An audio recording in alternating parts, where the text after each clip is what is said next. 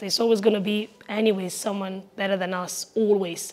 So you should just focus on yourself, on your goals, and your daily life, and your loved ones also, to continue loving your loved ones and take care of yourself.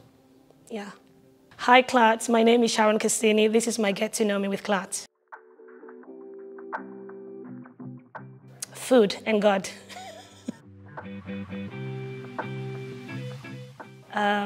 Absolutely excited, to be honest. I was very honored, to be honest, that my work was chosen by Glenn.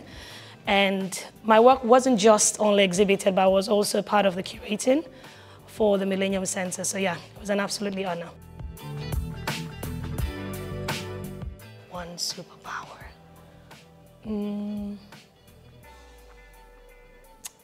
To try and be myself always. Because sometimes I get lost in my own head, and it's quite hard to be yourself in our day and age, I think. You know, social media influence, peer pressure, so it will literally be to be myself. This is actually from my mother's side. It's gonna be cassava leaf. I never cook it, and it's so delicious, so good, and super healthy as well. I don't. I don't balance. That whole thing people talk about, work-life balance, I think is a myth, to be honest. For those who have achieved it, congratulations, well done to you.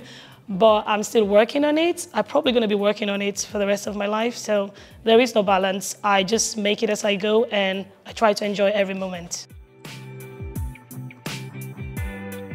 Okay, so I wasn't born in Greece. I was raised in Greece. I moved there when I was 4. I moved in the UK when I was 20. I initially came to the UK to study, and I was supposed to leave after my studies, but I got stuck, to be honest. I ended up loving Cardiff. I love the people. I love the culture. Even the way people talk here, it sounds like they're singing, and they're always happy. What I like the Welsh people is they always go like, "You're right, love." And they're very friendly. I worked for them in 2020. I was hired on my final year at uni. And I actually didn't believe it, to be honest. I applied for the job and I was like, the other people may be better than me. But eventually I got hired, me and some of my other classmates. It was brilliant. It was a great experience, to be honest. A hard work, not gonna lie, 11 hours on sets, but it was awesome. So why?